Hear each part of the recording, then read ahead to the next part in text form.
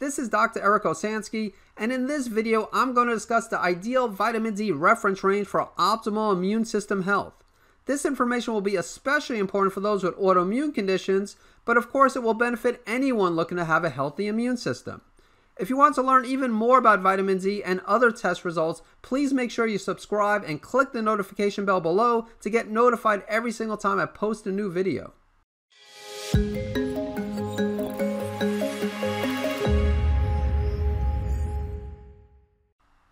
Before I begin, I just want to remind you that the main reason I put together these videos is to help people with different types of autoimmune conditions and other health issues better understand the test results so that they can find and remove their triggers, correct any underlying imbalances, and feel great again.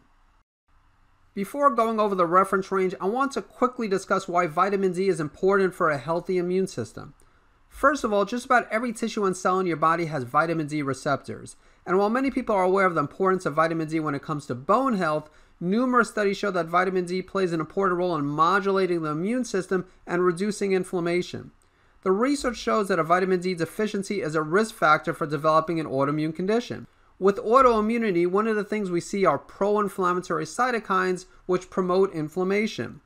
And the research shows that vitamin D reduces these pro-inflammatory cytokines.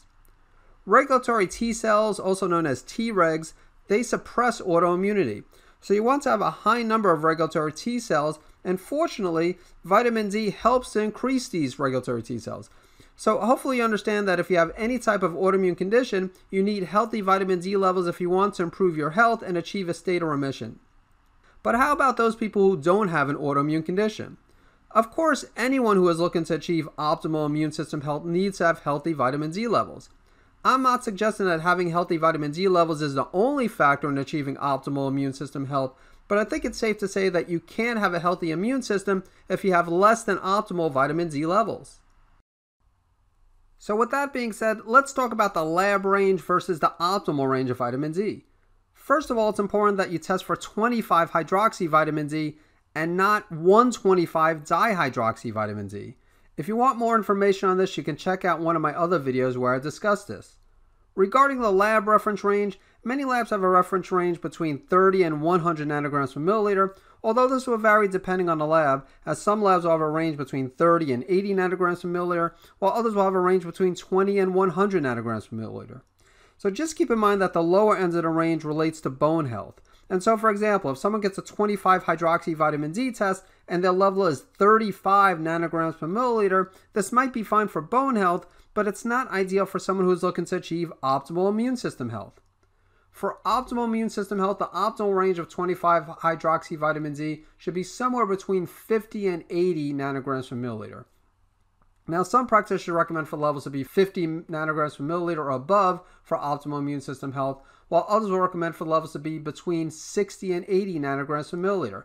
I personally test my vitamin D levels at least once per year, and my levels are usually in the upper 50s or lower 60s, which I'm very happy with. It's also worth mentioning that if you live outside of the United States, labs commonly use the units nanomoles per liter, and 50 nanograms per milliliter is equal to 125 nanomoles per liter. If you want to check out some vitamin D reports so you can see actual examples of the different ranges, I put together a comprehensive video on vitamin D you might want to check out.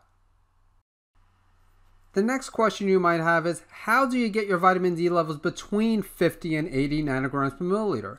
If you click on the video below, you'll be taken to a different video where I discuss how to boost your vitamin D levels so that you can achieve optimal immune system health. Also, if you found this information to be valuable, before clicking on that other video, please like this current video below. And if you have any questions about vitamin D reference ranges, please feel free to ask your question below, and I'll catch you on the next video.